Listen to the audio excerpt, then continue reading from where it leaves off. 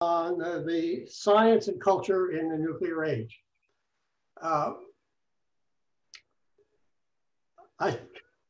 We've had a request to learn something about the strong nuclear force from one of our listeners. And we're going to attempt to do that in the quickest possible way, because I think it's a rabbit hole which you can come down and never get out of if you get in too deeply. But we'll make an attempt to do that. And I think now I'll just turn it over to Fred Gregory and let him begin his lecture. Okay, thank you, John. If we don't answer that question sufficiently, there will be a time at the end where we will give it an attempt, but I'm going to try and include some information on that. So let me begin here by starting, and I need to have you confirm. Is that, everybody see that? Yes. Got it. Okay, terrific. All right.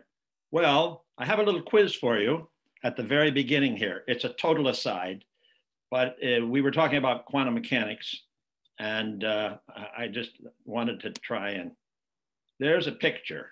Now it's fuzzy because it's old, but can anybody identify this person right here?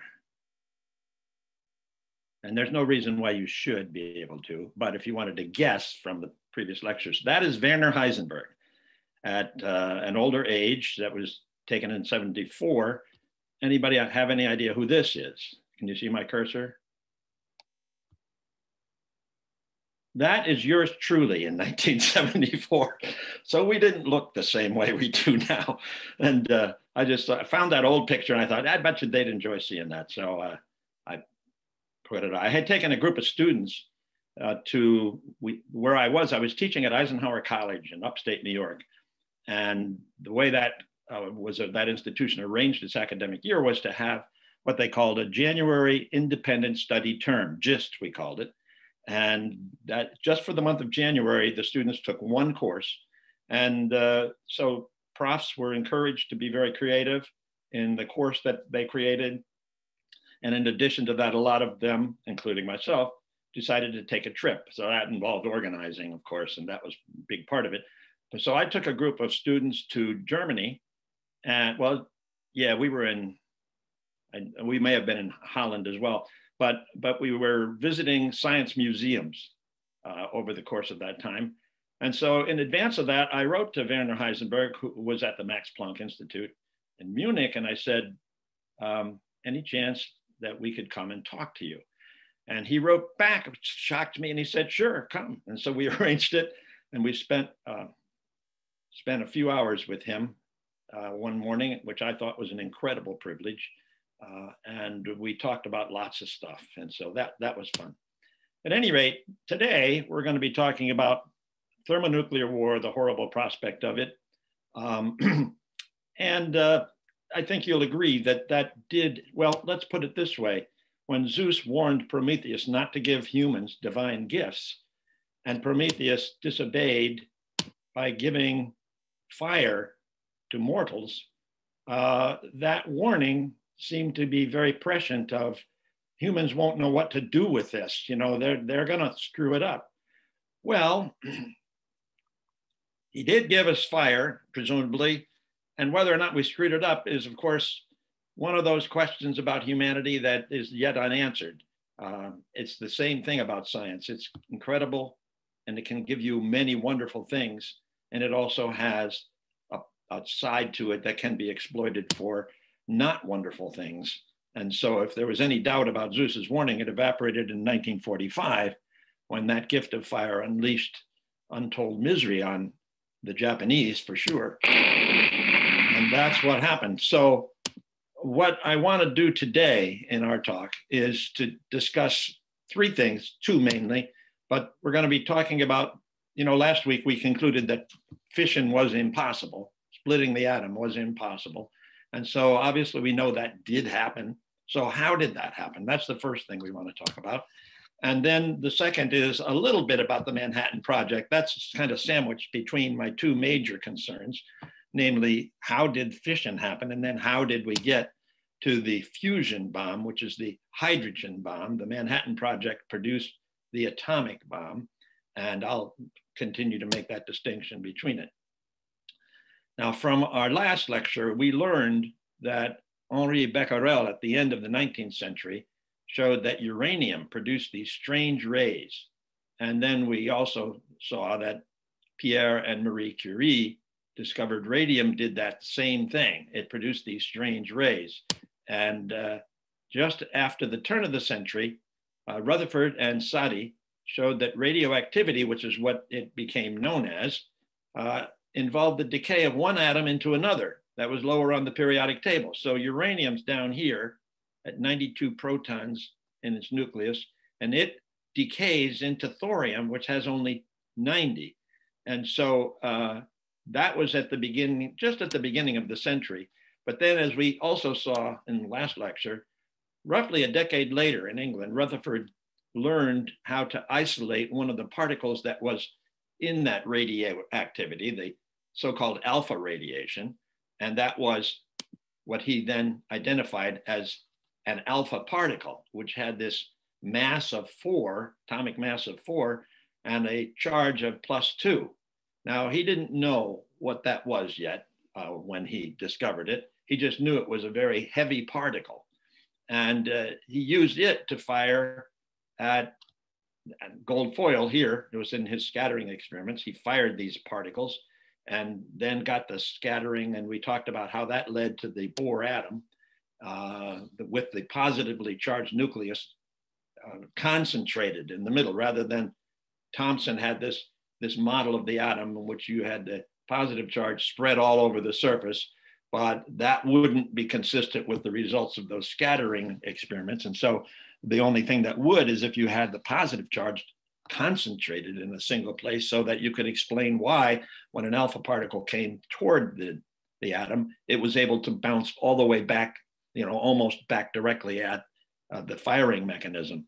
But so scientists are now just beginning to discover how radioactivity in particular governs how unstable heavy nuclei find stable arrangements by adjusting their neutron-proton ratio. Now, we're going to talk more about that in a second here, but they don't know a lot about what they're dealing with, but they're gradually starting to learn. So how do they do this? Well, they do it by several means. Here's uranium emitting an alpha and a beta particle essentially an electron. This is how it becomes thorium. So over here is the uranium nucleus. It has 92 protons and 146 neutrons. So the total of the atomic weight would be 238. And then it radiates alpha radiation, which is giving off an alpha particle. Now, the reason you see that there is because we learned later that an alpha particle is essentially a helium nucleus. It's one that has 2 protons and 2 neutrons, right? And so what that's left with is then you got rid of 2 protons from here. So that means you're now thorium, because thorium has 90 protons, and that's 2 less than uranium, and 142 neutrons. And so that would give you a thorium atom when you do that. And so that's what's going on in radioactivity, at least. So now they won't realize until much later that this kind of an interaction would be identified as one of the 4 fundamental interactions. And scientists these days, physicists anyway, sometimes prefer to talk about interactions rather than forces, but they use the words interchangeably frequently. So one of the 4 fundamental forces of nature, the other 3 being electromagnetism and the strong nuclear force and gravity. Now here's the 4 fundamental forces.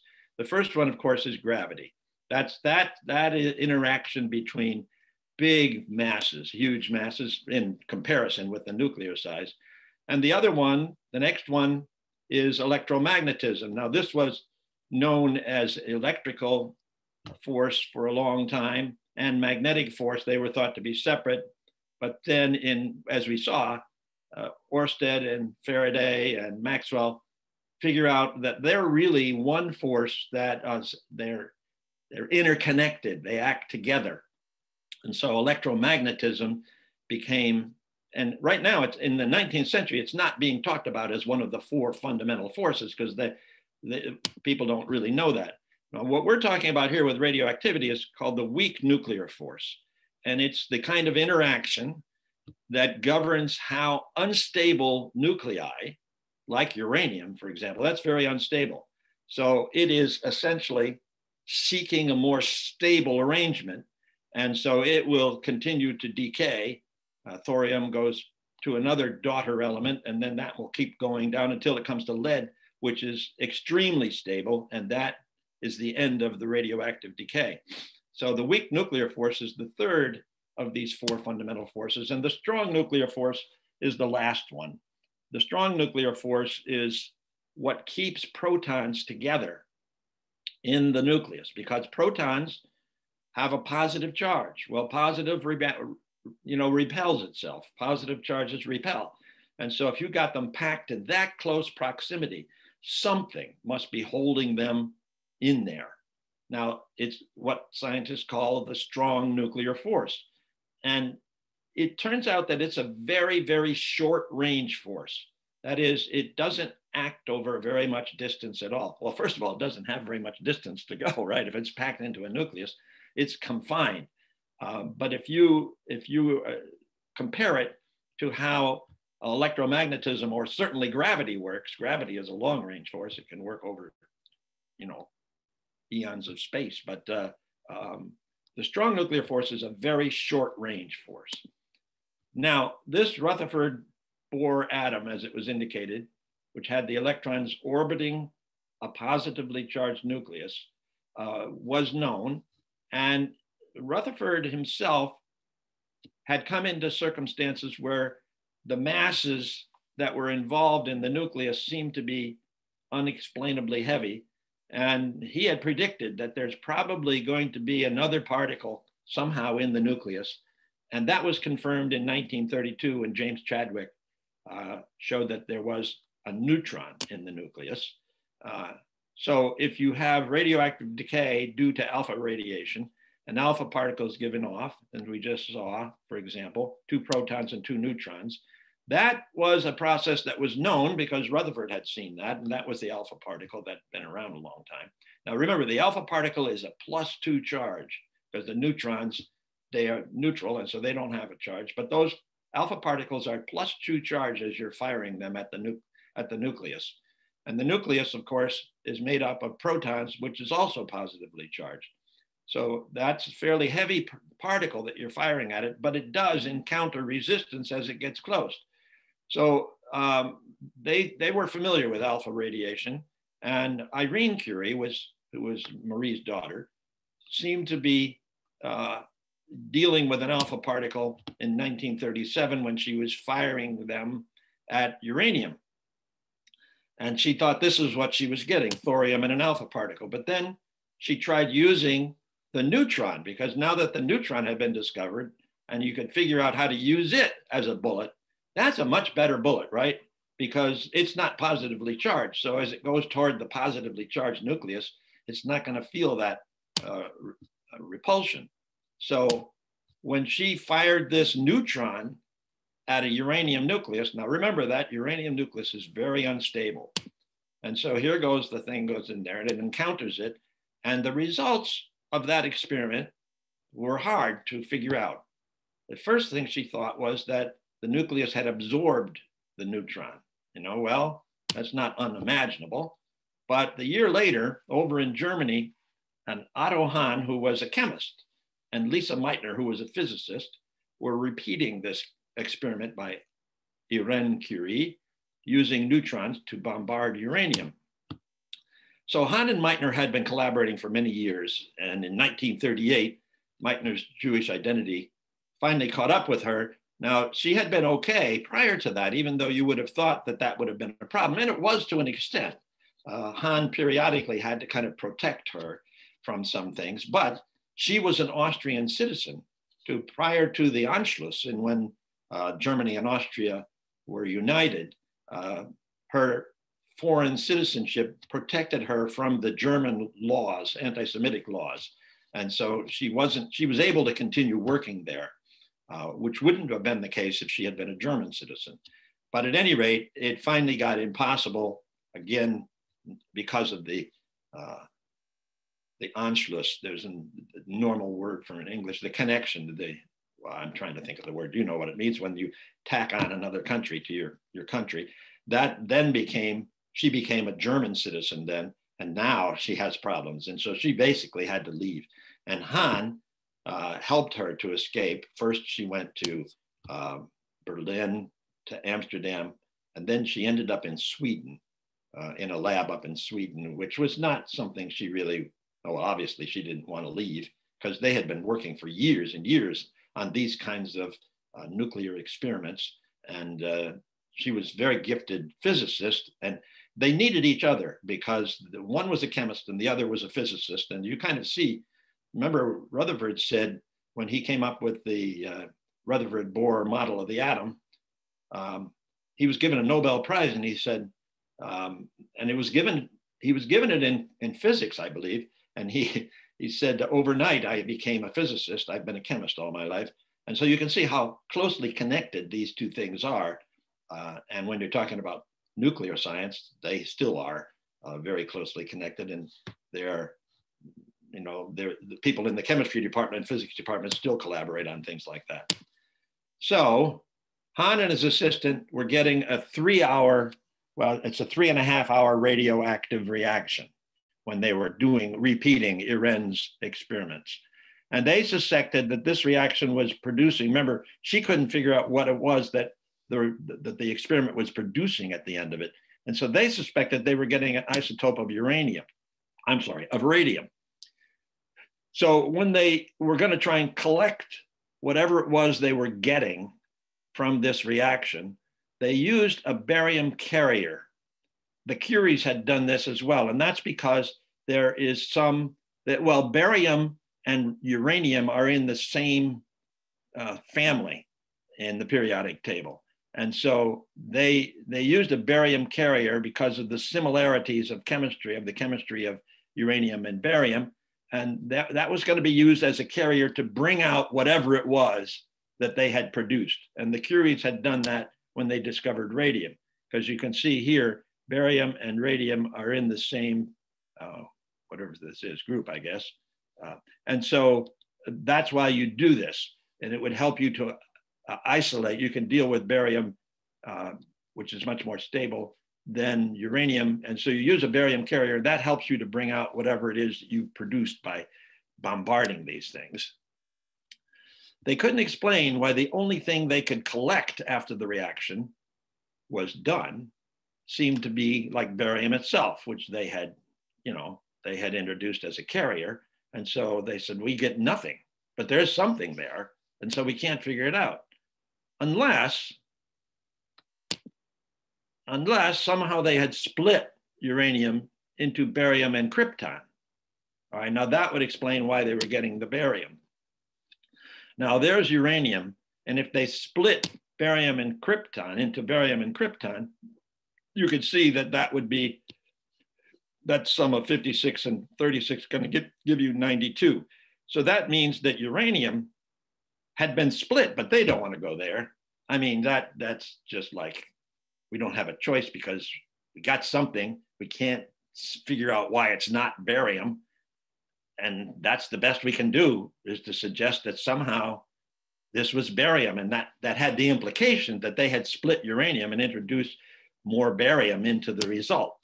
But that was impossible because the only thing anyone had done up to that point was to chip off pieces of the nucleus in radioactive decay.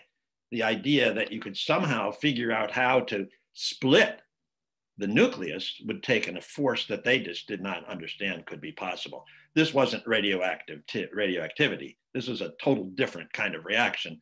And this was splitting or rupture. But how possibly could one break what had to be an enormous binding force holding the protons so close together in the nucleus? How could you do that? I mean, they were convinced that this was physically impossible.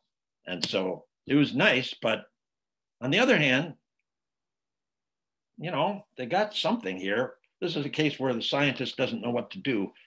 They spent a lot of time doing this. And by this time, Meitner was not present anymore. She was in Sweden. And his assistant, Hans' assistant, was named Strassman. And the two of them, they didn't want to throw out the stuff they'd done. So in December of 1938, Hahn wrote to Meitner in Sweden and said, we understand that it really can't break up into barium. So try to think of some other possibility. Because they had worked so closely together, and Meitner's the physicist. You can see the chemist in Hahn wants to say, it's got to be, no, it's, what's going on here? Meitner's reply was pretty fascinating, I think. We have experienced so many surprises in nuclear physics that one cannot say without hesitation about anything that it's impossible, right? And that's kind of where science needs to be on occasion, where they say, okay, we got to, you know, clear the drawing board here, and we're going to entertain. We're at a standstill. We've got to be wide open to possibilities. So think outside the box, right? Hahn would have preferred if Meitner could have suggested something, but he also didn't want to wait for others to scoop him because he'd done these experiments. And so the decision he and Strassman had was, do we publish this or do we just sit on it until we figure something out? And he wanted to not sit on it. And so he sent off an article to Die Naturwissenschaften, which was a German scientific journal, in December of 1938. And he also sent a copy of that article to Meitner. And in the article, he was careful to say that as chemists, he and his colleagues concluded that the product was not radium, which some had suggested, but barium itself. Now, he said as chemists because he knows that physically it's not possible, right? So, and he knows the physicists are going to jump all over him. So that's why that phrase as chemists is in there. I'm telling you what I see. I know it's not physically possible is the implication, but here's what we got. Now you got to tell me why I'm wrong. This was to cover himself from physicists who were sure to point out that his claim was physically impossible. So Meitner had an idea that might explain why barium resulted. Because we know uranium is very unstable nucleus. So assuming that the force holding the protons together in the nucleus, that is the strong nuclear force, was a short-range force, maybe if the neutron penetrates it, it could distort its shape. And if that's the case, it might even be able to separate the nucleus. Now, she's thinking outside the box, obviously. But there had been circulating Bohr had, for reasons that I don't know, I might have learned it at one point, but for reasons that whatever his reasons were, Bohr had suggested that the nucleus was like a liquid drop. And so if you have a proton coming in to an unstable nucleus, then it could distort its shape if it could, let's say, if it could distort its shape, and then that separate it sufficiently so that this extremely short-range strong nuclear force got separated enough, it might be able to break that. Now, that was kind of far-fetched, but on the other hand, that was going to be one of the major reasons why later on, when you do know what fission is, you need slow neutrons. You need slow neutrons. You got to slow them down in order to make fission happen. They can't be too fast. If they're too fast, it just gets absorbed or it just doesn't do anything, right? And that's why U-238 doesn't work for one reason. But at any rate, I think of this way. If you are in a plane, and let's say you're over the ocean and you're not very high up, let's say you're 200 feet above the water and you jump out, you're going to have a problem when you hit the water. It's going to be like hitting solid, right? But if you're not so far up, then when you hit the water, you might be able to slide into it. So if you're coming at it slower, you can slide in. But if you come at it really fast, which you would be if you were going from height, then you're going to encounter problems. But so if you have a slow neutron, it's going to be able to distort that. Well, that's the theory. You're going to be able to distort it, and then the nucleus would split. Well, her nephew, this was in Christmas time in 1938, and her nephew, Robert Frisch, was also a physicist, and he was visiting her in Sweden. And they worked out a scenario that unpacked this idea that that Meitner had during a walk in the snow. I think he was on skis, cross-country skis. They were out in the snow, and she's explaining this to him. And like anything, when you explain something to somebody else, sometimes it becomes clearer in your mind what's possible. And so she sat down on something there and took out some paper and started working out things, because Meitner had been working on this stuff so long, and she was so gifted that she knew how nucleons were packed into the nucleus. That is, in a stable nucleus, in a stable atom, like let's say lead or even barium for that matter, the nucleons, that is nucleons being protons and neutrons together, called nucleons as a group, they can be packed tightly if it's stable. But when they're not packed tightly, then they're unstable. And so she knew the packing fractions of the nuclei. She'd been working on this stuff so long, and Frisch was amazed that she knew these off the top of her head. And so she knew the packing fractions. The uranium nucleus is loosely packed. Barium was stable and densely packed. And so she sat down on a log and worked out that the sum of the masses of the barium and krypton, now we know that we've accounted for the protons, right? But the sum of the masses, both barium and krypton, are tightly packed. She calculated what those two individual masses were, and then compared that to the mass of the uranium. And the total mass of the original uranium was 1/5 of a proton more.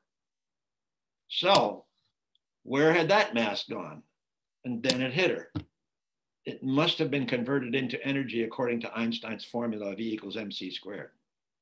Now, if that's the case, if you have even 1/5 of a proton being converted from mass into energy, you can see what this c² number is going to do to any mass at all. That's a huge number, 186,000 miles per second. It's a large number, and you square that, and you're going to get a lot of energy that's going to be released if this process is doing what. So that'd be far greater amount of energy than had ever been encountered in any kind of radioactive nuclear reaction, when you just kind of leak off alpha particles or something like this. This was a totally different beast. And the energy that's produced is enormous per nuclear event, let's say. So when Frisch got back to England, he did some measurements and confirmed that Meitner's calculation of the energy release was what Meitner had calculated. She had estimated it would be somewhere around 200 million electron volts. And that's what he got.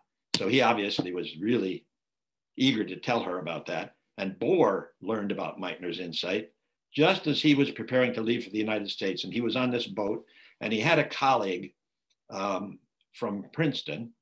Oh no, he was going to Princeton. And he mistakenly trusted this colleague with this new information. And of course, when the guy got to Princeton, he couldn't contain himself and leaked it. And as things will happen, within a week, there was a diagram of a bomb on the board of the office of Robert Oppenheimer in California. So that's the magnitude of this news that got out, because otherwise, how are you going to explain Hahn and Strassmann and Meitner's experiment when they bombarded uranium and seemed to get barium out of it? Well, the story of the Manhattan Project, then, now you confirm that fission is possible, and there's no way around it, and that a lot of energy is released. And so we're in the middle in 1938 of the threatening prospect for war, and both militaries are vastly interested in any new element, any new weapon they could get. And so they had a hard time believing these guys when they were talking about it, because the the prospect of releasing this information is really a dangerous one. And a number of the scientists saw this. And when some of them were approached by the military, and they said, well, you guys really ought to know about this. And so they described it to them. They didn't really get it. One guy says, can you put it in a gun? Yeah, right. You don't want to put this in a gun. You're not going to be around to see how it fires. But at any rate, they had to learn a lot now, because first of all, they're on just on the very edge of having learned that you can get this enormous production of energy. And so in April, that they confirmed that there was a byproduct of this fission reaction, which was the release of more neutrons. Well, if that's the case, and you have uranium, and somehow you've been able to bombard it and get a product of barium and krypton, and you get more neutrons, if those neutrons then go and encounter more uranium, and then that happens again, so that obviously is going to give you the possibility of a chain reaction. So every time you encounter this, you can see what's happening here. So you're going to have an atomic explosion. And then the Manhattan Project gets underway, and they learn about critical mass. That is, how much uranium do you have to have before you can actually produce a chain reaction?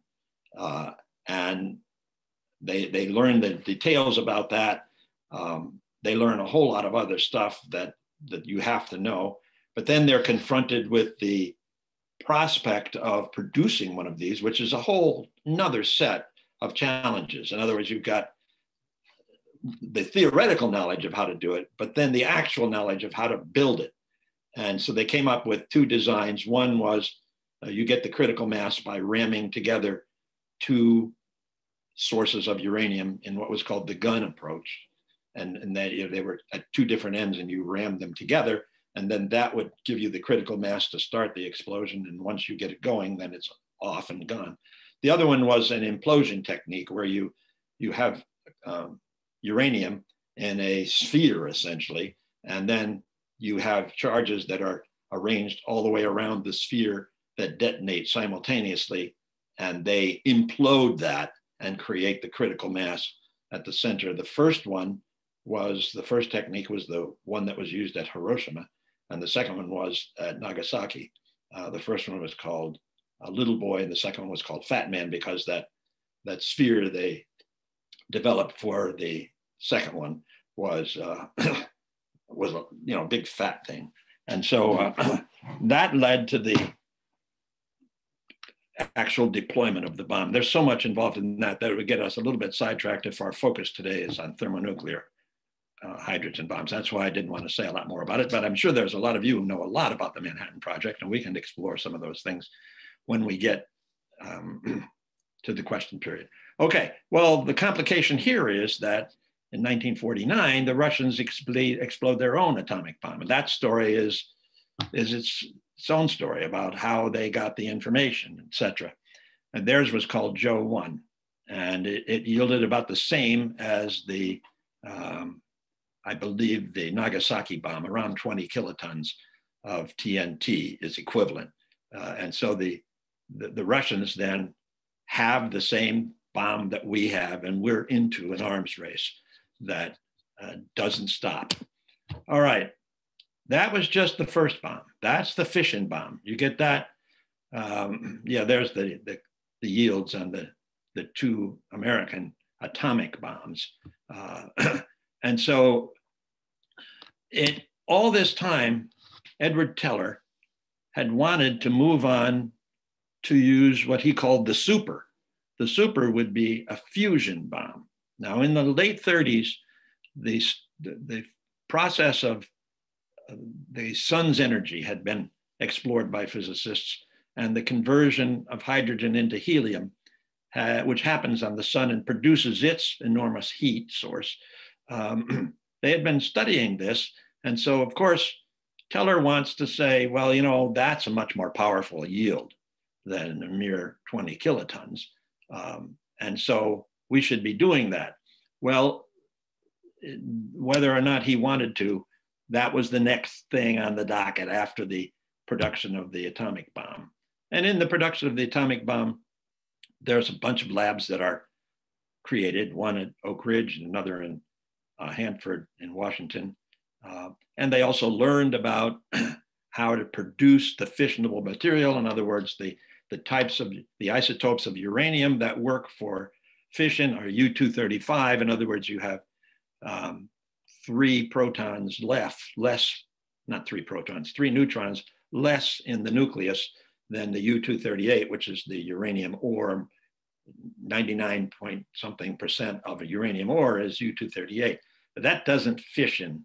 But U-235, which is an isotope in uranium ore, I believe is like 0.7%. So this is a fairly rare form of uranium, but that's what you need. So you have to ramp up labs that know, and not only labs, but productions sites that produce this. And in the course of doing that, they learned how to produce plutonium, which was also a highly fissionable form that you could use. That was pretty much done at Hanford in Washington State, plutonium bombs. But they learn all this stuff. And so then when you turn from splitting the atom into combining, that is fusing together hydrogen nuclei. So we're on the other end of the periodic table. Uranium is very heavy. Hydrogen is the lightest element. It has 1 proton in its nucleus, but there is a heavier form called deuterium, which has a neutron in addition to the proton. And then there's even another form called tritium, which has 3 atomic weight, that is 1 proton and 2 neutrons. And if you could jam them together, you get a helium nucleus, which is 2 and 2, and 1 proton given off. Plus, in the process of doing that, you get enormous amounts of energy. And that is from the same source as you got it when you split the atom. In other words, in this process of jamming these 2 together, you will get a product, but there's some mass in this whole arrangement that's converted into energy. Now, the trick is here, to do this takes a lot of energy to do it. So you have to use a lot of energy to get a lot of energy, right? That's the reason, incidentally, why when we talk about the peaceful use of either atomic fission or atomic fusion, this one would yield a whole lot more energy if we could figure out how to make it profitable. In other words, it costs so much energy to put into this, we don't get enough out that we can control in order to make the whole endeavor worthwhile. For a bomb, you don't have to worry about particulars and controls and all the rest of that. So you can do it there because you really don't care. But if you want to produce it for peaceful uses, then fusion reactors are still on the drawing boards. And there are some people that say we'll do it and some people that say we'll never do it. In other words, we have to use so much energy to fuse these that it's not profitable to get the amount of energy out. But if we can ever figure out this, then we will be able to produce all the energy we need. So down the road, a lot of these things would become mute in terms of supplying energy for the future if we could perfect fusion reactors. But this is what's going on here, right? So the amount of energy you get out of this per nuclear event is much more than you get out of a fission per nuclear event. The 200 million electron volts that Frisch, that Meitner calculated you would get out of splitting the atom is dwarfed by what you would get per nuclear event if you were able to fuse it. But the problem is then, how are you going to do this? How are you going to get enough energy to build a bomb to jam these 2 together in order to get the tremendous explosion that you want? Well, the way to do that is to use the atomic bomb as a matchstick, right? It takes so much energy. That's what the sun does. So where could you possibly find the amount of energy? The answer is use an atomic bomb as a starter to create thermonuclear bomb. So that's what the super design was, and that's what work went into right away. That is, can we do that? Can we build in a little atomic bomb which would produce this great amount of heat, which would then jam together hydrogen nuclei, isotopes, and they in turn would then release incredible amounts of energy. And the thing about the fusion bomb is that once the reaction starts, it just keeps going. It all depends on how much fusible material you have. It'll just keep going. In other words, it's not going to stop. So you got to take that into account. And one of the big worries about this was that there's a lot of hydrogen in the atmosphere. If we do this, if we start doing this, if it starts fusing the hydrogen in the atmosphere, we're done for. We're going to just blow up the world. You know, that was a calculation that was worried about at the time. But nevertheless, they persuaded themselves that that was not going to happen. And in the fall of 1952, the US detonated Ivy Mike over one of the islands making up the Eniwetok Atoll in the Pacific. And now we're not talking about kilotons, we're talking about megatons of TNT, right? So this island just was kind of obliterated by this. Then in not that much later, 3 years later, the Soviets test their hydrogen thermonuclear bomb, and they didn't get that same kind of yield, but that was pretty much puts us into a kind of arms race that we don't really enjoy being in, but nevertheless, we kind of have to be there because of the way things have developed. Now we're going to explore next time how whether politics was capable, and is it going to remain being capable of containing this arms race. All right, we'll take a look at some of the developments in the military that tried to contain it, and we'll ask the questions about that. So, but before we do it next week, actually, we're going to look at the impact that all of this stuff had on the public and on the arts in particular, namely on literature and on movies.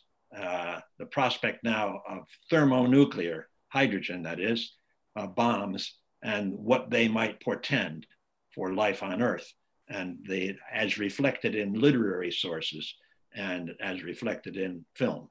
Okay, so that'll be the subject for next week. But I'll stop talking now, and Lance or John or whoever's going to monitor questions, I'm sure there's going to be some.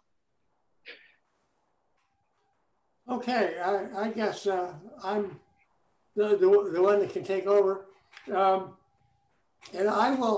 I'll begin by telling you that from 1955 to 1960, I was at the University of California, Berkeley, and my thesis advisor was a man named Burris Cunningham. He's not particularly famous, but he worked with Fermi in Chicago, and he was a microchemist, and he was the first person to make plutonium metal and to determine its properties. And he did this with microgram quantities of plutonium. He was an extremely nice man. I was lucky to be able to work with him.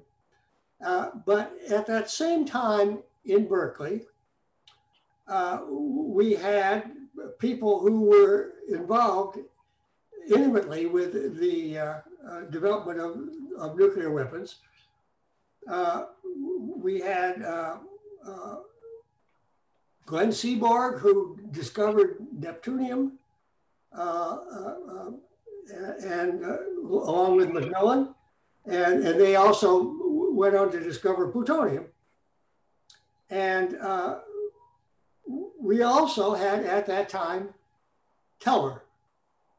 Teller came to Berkeley, and E.O. Lawrence had died, but he was the founder of this whole nuclear physics project at University of California, and so the Lawrence Laboratory was the nuclear part of the physics department that I actually was involved with. And there was a lot of, the physics department was divided into two camps.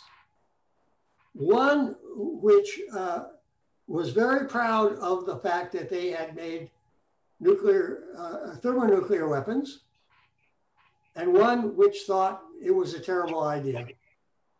All of them that worked in the original Manhattan Project that I had listened to and talked with were justified working on making the original atomic bombs because they were not at all sure that Werner Heisenberg, who you had lunch with, wasn't also making nuclear weapons in Germany.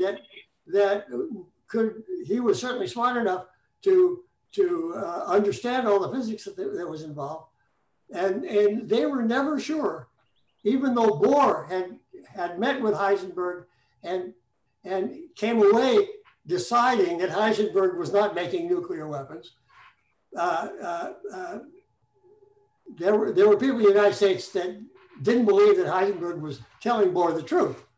So they were very proud of the fact that they did this. But it was Teller who was so determined to make a thermonuclear weapon, because he now was worried that Russia was going to also try to make a thermonuclear weapon. And so there was this artificial kind of competition between what Teller thought the Russians were doing and what the Russians were actually doing, which then brought this new round of competition. And so there were people who didn't talk to one another in the physics department because they were in these opposite camps. But the people that I just want to reemphasize that the people that worked in the original Manhattan Project, all of them that I knew, were very proud to have done that. And most of them then were in their late 40s or early 50s. And I had a feeling that they had done the work of their lifetime, and everything else was, they were just there, not trying to do so much new physics. They felt that they had done the physics, the most important physics of their lifetime. So that was an interesting time to be there. I had classes from Seaborg and Macmillan. I would see Edward Teller often in the bookstore that I went to.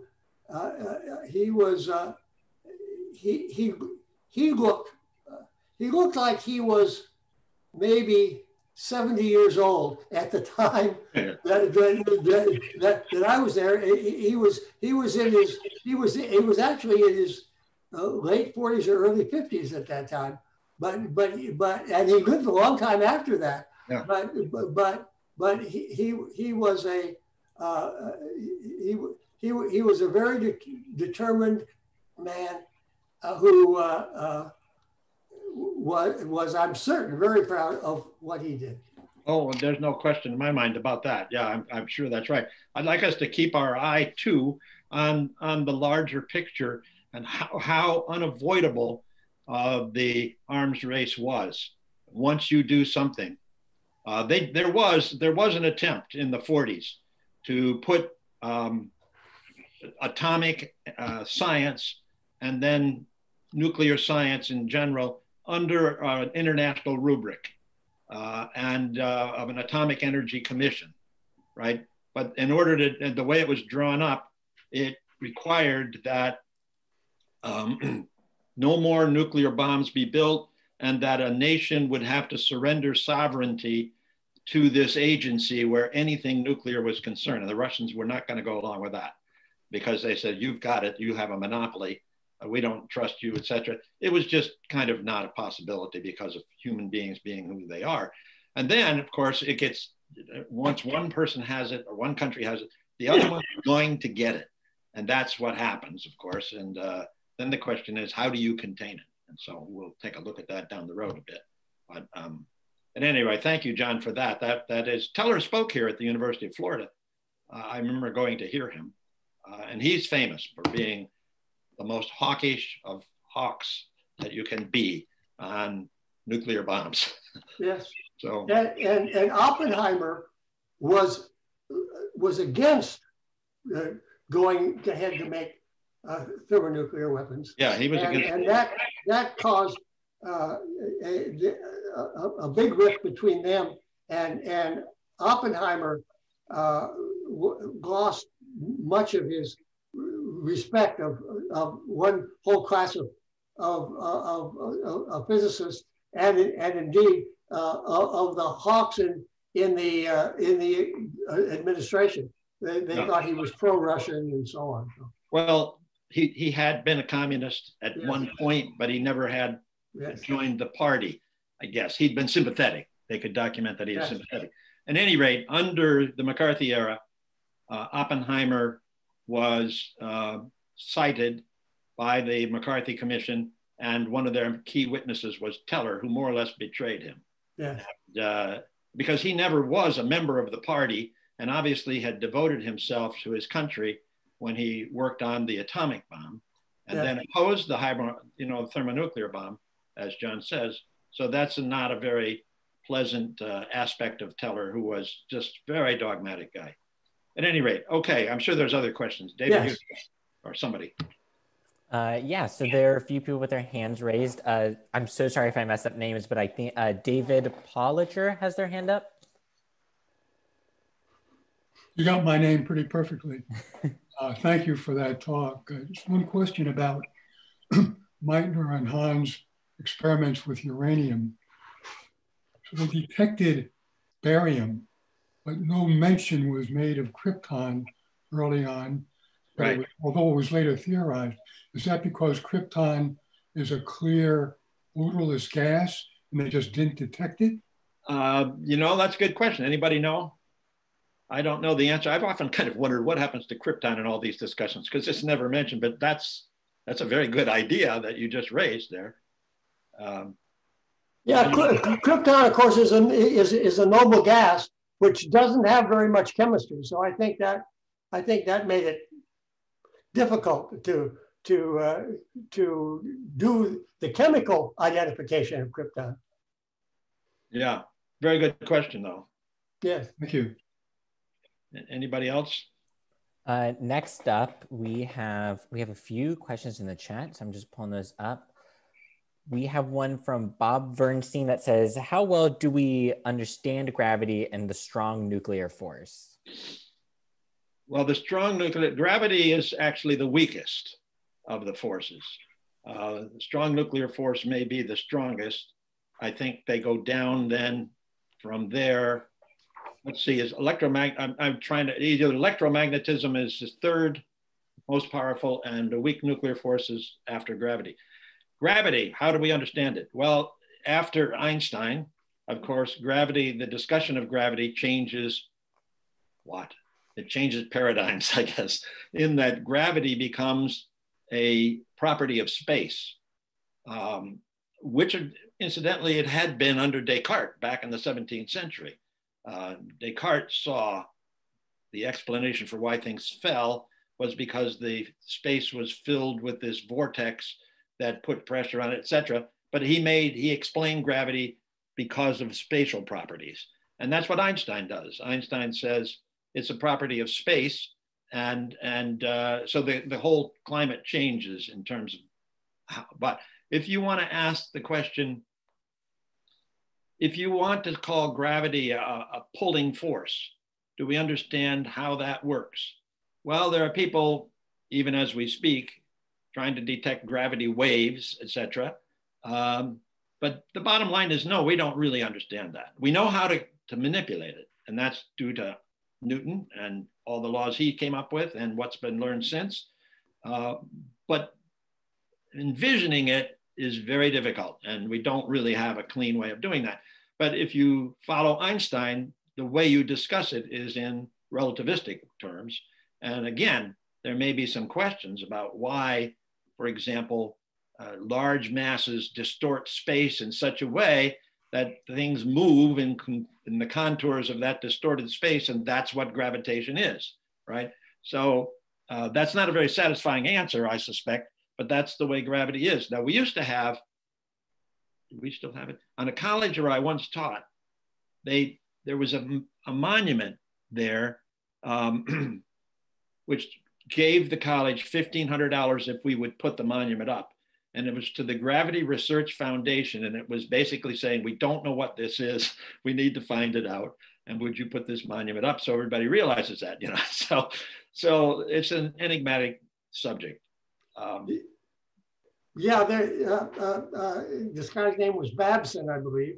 Oh, is that right? And that prize is still given every year.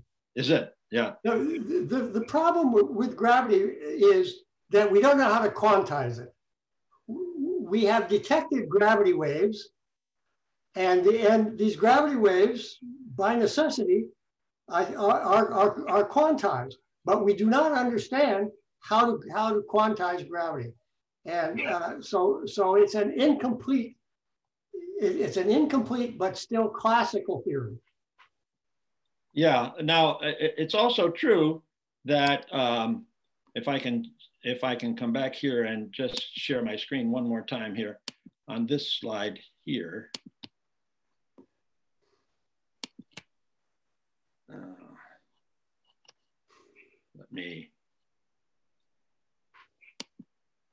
All right, so these four fundamental forces, let me get them all in there. Now, these three, electromagnetism, weak nuclear, and strong nuclear, are all forces of the atom, right? They're tiny, tiny things. We saw how Maxwell was able to unite electricity and magnetism into one force. Well, since then, electromagnetism and the weak nuclear force have been united into one force called the electroweak force. And so that means now there are three fundamental forces: gravity, the electroweak, and the strong nuclear. Now, if we're able to incorporate the strong nuclear force into one, if these three all get into one, then we're going to have what's called a grand unifying theory.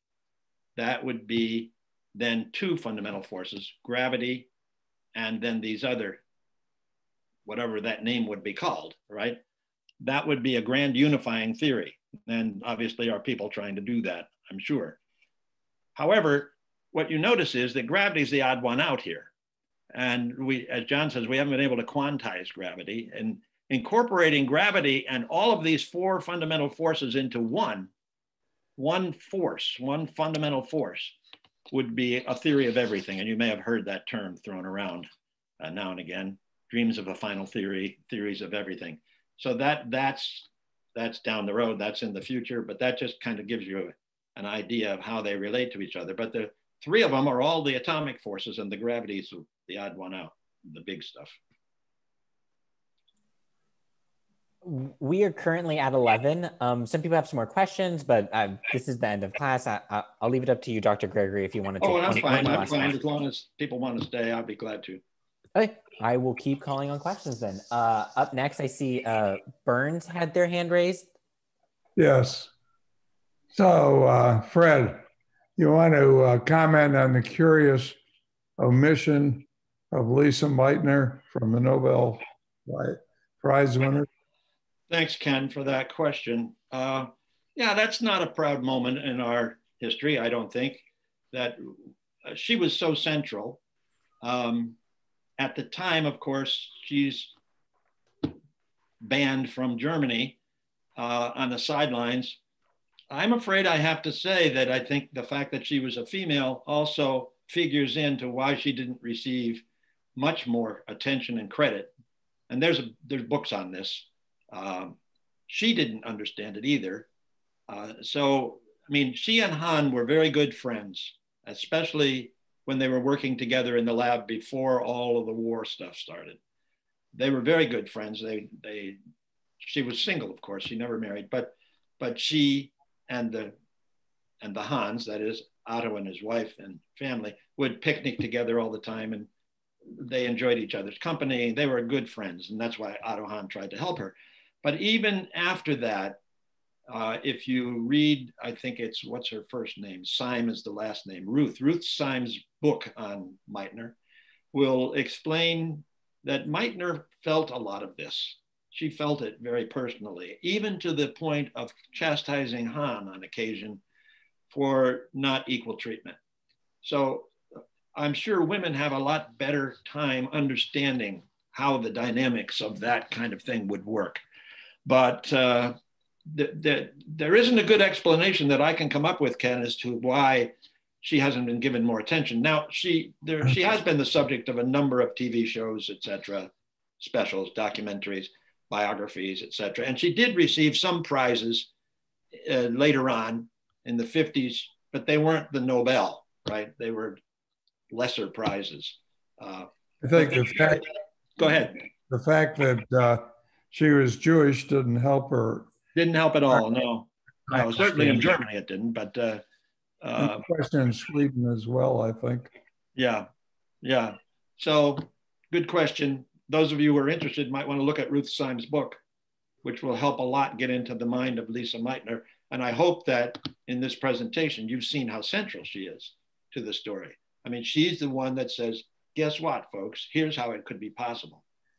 And I think just going over to your acquaintance, Heisenberg. Yeah, buddy. There's no question he was the head of the German atomic bomb work group during the war. And so the real question is whether the group actively tried to produce an atomic bomb or not. And well, I can tell you what he says. Question. Yeah, what he says about that, and it's not unrealistic, I don't think. He says, at the time, it was a question of going along in some kind of minimal fashion or being dead. That was our options, right? If you resisted, for example. And so what his instructions were to his working group was, you know, whenever they give you a task, you know, you work with your head down, you don't do any more than you have to get by, but don't call any attention to yourself. That was his stance. Because we have to be around, somebody has to be around after this horribleness is over, when the war is done, and be there for the German scientific community. And he was obviously such a central part of that and had played such a major role in the theoretical advances of quantum mechanics that those words have to be taken seriously, I think. He is, like John was saying, scientists are given sometimes tasks that have these incredible implications for society. And they tend to see them first and foremost as a scientific challenge. Can you imagine, you know, if you're working on atomic fission or fusion for that matter, you say, we could do this, we could do that. Look what we could do. How would we do that? Why would that happen, et cetera? They're all caught up in that. That's what they're doing as scientists. And then they have to come to grips with the fact that this has terrible implications for us as human beings. So it's not an easy position to be put in. I have a certain amount of sympathy. There was an American attempt to assassinate Heisenberg when he went to Switzerland, and it foiled. It was not foiled so much as it didn't work for some reason. And so, you know, there's all this dimension of it. But I personally, while it's hard to forgive Heisenberg outright for the complicity he had, because he stayed and worked with the Nazis, he wore the uniform, et cetera. And even Bohr, they had a famous walk in September of 1939 in which Heisenberg is trying to get out of Bohr information about what the Germans know, not what the Germans know, but what Meitner's done and what the Americans are doing, et cetera. And they came back from the walk prematurely they weren't speaking when they returned, and Bohr's wife was astounded, and Bohr just left. And that was a famous breach between the two of them for a while at any rate. And it's become the subject of a play called Copenhagen by Michael Frayn, F-R-A-Y-N, which you can read. And well, it's well worth seeing if you get a chance. What's that? I say it's well worth seeing if you ever get the chance. Have you seen it? Yes. Oh, I have never seen it. I've read it, but I've never seen it. Yeah. All right. Sorry to go on at length, but thanks for that question. Still on the subject of women physicists getting credit, there is an element named curium. Yeah, there is. She, of course, also won a Nobel Prize. But the question of naming new elements as they're found, University of California had discovered a lot of the elements beyond plutonium. And one of them was named berkelium. The other one was named lawrencium. They got on and on. Finally, there was a seaborgium. And they keep going now. They're making new elements by reversing the fission process by shooting in an accelerator to lower, say barium and something else, barium and iron, and making just briefly for a few milliseconds or microseconds something that they can identify as a new element. Right. And we're now up to element 109, I believe. And I think we're higher than that, aren't we? Huh? Seems to me we're higher than that. Okay, well, I forget what it is, but do you know what name they have given to that highest element? No, I don't know. There's californium. I think there's meitnerium. There's einsteinium. Yes, there is. So there are a number of these, and if you think about the heaviest one known, they're probably going to discover more. The heaviest one known is called meitnerium. Meitnerium. Oh yeah, well you were getting to that. Sorry to steal your thunder on that. Yeah. No, that's good point. Yeah, I didn't talk about. They're called the transuranic elements because they're beyond uranium. Or actinides. Sometimes they're not. I guess some of them may occur naturally in nature, but for the briefest of moments, they do. But you can create them. And if you think of a neutron in a nucleus as a combination of a proton and an electron, if you can get rid of the electron and keep the neutron there, then you have essentially, a neutron is a proton and an electron. If you get rid of the electron, you've added a proton to the nucleus. So that means you've got more than 92. So you're beyond uranium. And that's the kind of thing they do. Right.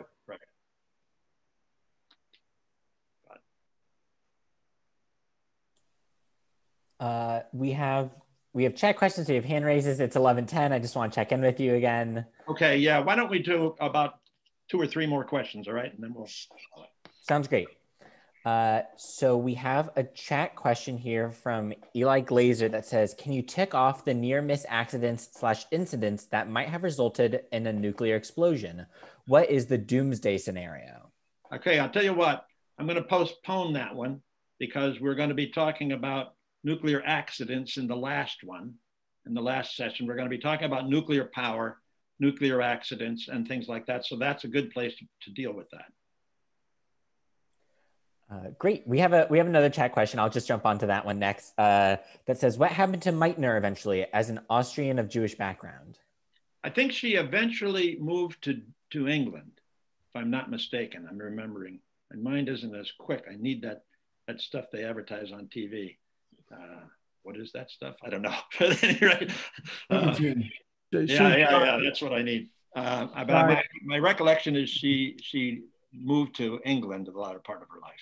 She was in Cambridge, I think. Well, okay, that could be. We have a hand raised. I believe Paula Crowley was next, and then we will go to Bob Bernstein, and we will end it there. Okay. Bob, go ahead. You've been there first. I'll go last.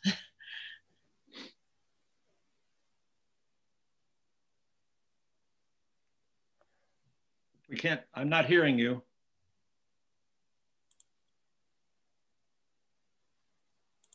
Is it me? Who were the major players in the Soviet Union? Oh, you mean later? Yeah. What's his name? Sakharov. Sakharov, yeah. He's the biggest one that I know of. That's a whole different story. That takes us to John. Analysis and sales report, and that was also something that was very useful. One of those items that was very modern colors. I'm sorry. Bob, there's a lot of noise coming from your end. You'll see like something, Chris had a report here that he gave you, but something. All right, I've temporarily muted Bob, so we can answer this question first. Sorry, Bob, and then we'll unmute you for your question. Maybe you can put it in the chat if we have a problem. Yeah, if you send it in the chat, I can answer that right next. That's good. Paula, do you want to go in the interim there? Yes, I was wondering if there were isotopes of elements other than hydrogen that were considered for these fusion reactions. I'm not aware of that because the hydrogen into helium fusion is so pervasive in nature where stars are concerned. That's the process. Now, what you may be talking about there, I'm sorry, I take that back. In getting the heavier elements, when you look at scenarios of the development of the universe, all right, there is an initial Big Bang, we assume, and then there's this tremendous expansion. We're in the realm of theology here, incidentally, when we're talking about this, because who knows for sure. But the best scenarios we have suggest that there at the beginning was this fluid flux. And it was mostly ions of things. And then as they coalesce, you get the helium, the hydrogen to helium reaction. And then you begin to get different kinds of fusion to produce the heavier elements. And that's why, for example, you hear scientists say in special programs about the Big Bang that we are made of stars, because it's when stars are formed and the thermonuclear reactions that take place in them create the heavier elements. So that you're right, there must be fusion at higher levels than the helium, hydrogen into helium. And that's what produces the heavy elements. That process is studied, and a lot of people know a lot about it. I'm not one of them, however, but I do know that it happens. So you're right, there is fusion of other elements. Yes, all of the elements, all the naturally occurring elements were made in the sun, except for helium. Helium was made in the very beginning before there were any stars, but the rest of the elements were made in stars by these same kind of thermonuclear reactions that we're talking about. Yeah. Thanks. Okay, Lance, do we have that question? Is not in the chat. Do you want to try unmuting again? Oh, here it is. Perfect. Okay, great. Perfect timing, Bob. Thank you. So Bob Bernstein's question is, what is happening to explain how the strong nuclear force works? I don't know. I think that here's the way I envision it. Don't take this as an explanation because it's not going to be one, right? But I see it as, in some sense, an interlocking of things that is under tremendous pressure. And that if you are able to snap that, because it only acts in very short range, that's the key thing. That's not an explanation of what you're asking for at all, but it's how I envision it that makes any sense whatsoever, because I have to think of it, it's so close, the protons are packed in there. So how can they be bonded together? There must be some kind of connection like that that is snapped, right? And I don't know how it works. John, do you have any light on this? Well, the first model of nuclear fission was called the liquid drop model, which you referred to, and it was entirely classical. It turns out that a drop of water is kept together by something called surface tension. And if you, now imagine that you have a drop of water that has an that is electrically charged. Then the electrical charge wants to pull the water apart, but it's held together by this surface tension. That is exactly a model that had been worked out prior to nuclear fission. And that was the one that was first applied to understand how elements can break apart. The liquid drop model. Yeah.